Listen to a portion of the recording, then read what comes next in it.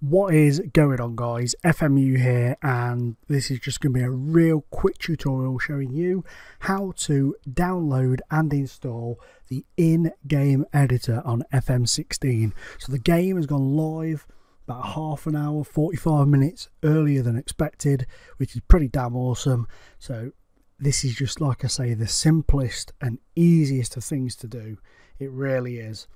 So all you do is click on downloads like you just saw me do there, and it will go to the store, and you've got all sorts of things you can buy. No sackings, national anthem board override, no work permits, sun generated. This generates sun into the squad of the club that you are managing. You will unlock it automatically when you by having a player retire after 10 years of service to his team.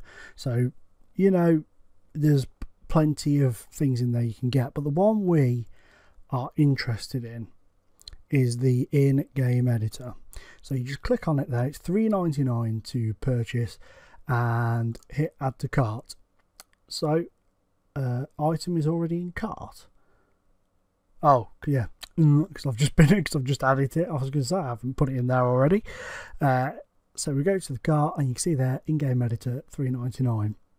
Hit checkout, and it will take you to the Steam transaction. So I need to add funds. So if you haven't done this already, depending on what your balance is, as you can see, my 2p. So just hit the add funds, and you can obviously choose your amount. Obviously on the video this is going to be blurred out for you, so you can't see my details. And then you hit continue, and it asks you if you want to carry on, and it will redirect you over to the PayPal, and just add your details in. Okay, so once you've done that, over on the right hand side you can choose your card, or you can add a new card, or redeem a voucher or whatever. And then down the bottom there's a little thing that says agree and continue, which you've sorted your payment details out. And then that will bring you back here to your confirmation and purchase review. You need to click I agree to the terms of the Steam subscriber agreement. Hit purchase. And then as long as you've got money, of course, in your account, it'll do it. So thanks for your purchase. Your funds are available to use immediately.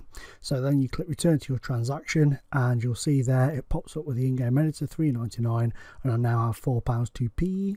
Hit authorize, and purchase completed successfully.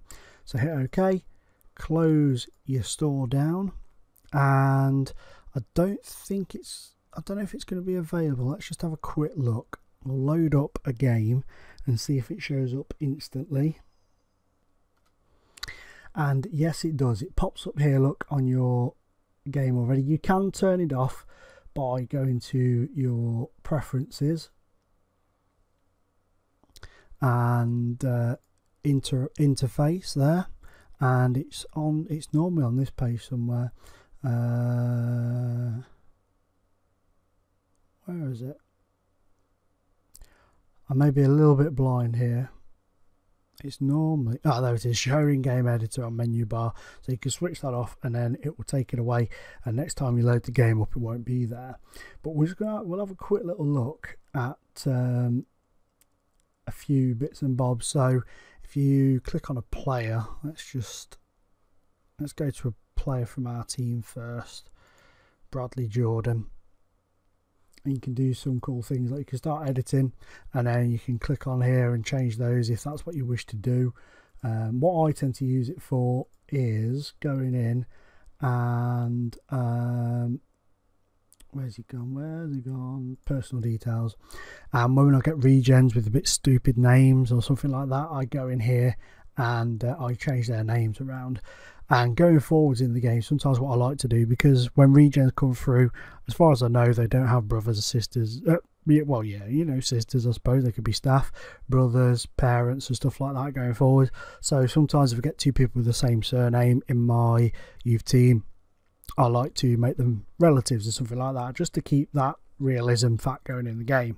You can also use it to change the name of your team's stadium. So if you get a new stadium and they just call it, say you're doing one with Doncaster and they call it the Doncaster Stadium, it's not the best, is it? Let's be honest, not the best of names. So you can just go into facilities, hit that, come in here and just put, you know, I don't know, say you wanted to pretend it was sponsored by Nike, you could just call it the Nike Arena, whatever, hit OK and it will save it. I'm not going to save this afterwards, so don't worry about it, but just hit OK and you can see down when you refresh, it should, yep, change the name to Nike Arena. So there you go, guys. You can also go in and edit your kit details. You need to be careful though, don't remove the kits, because I did that last year on FM15's in-game editor, and it wiped the kit completely. I don't know what that was, don't know if it's a bit of a glitch or if I messed up somehow, but you can go in and you can edit your kit, so this could come in handy with your creator club. You can also create a third kit and so on and so forth. But yeah, there's a great few things that you can do with this little editor that, you know, not all of us use it for cheating, a lot of us use it for video purposes, editing names and stuff like that, which is what I use it for, and sometimes changing the kits up if you haven't got 3D kits and you fancy a little bit of different look in the 3D match engine. But anyway guys, that's going to do it for now. I'm going to let you go and enjoy FM16, the full proper release. Please hit the like button if you found this helpful, and I will see you next time. Bon voyage.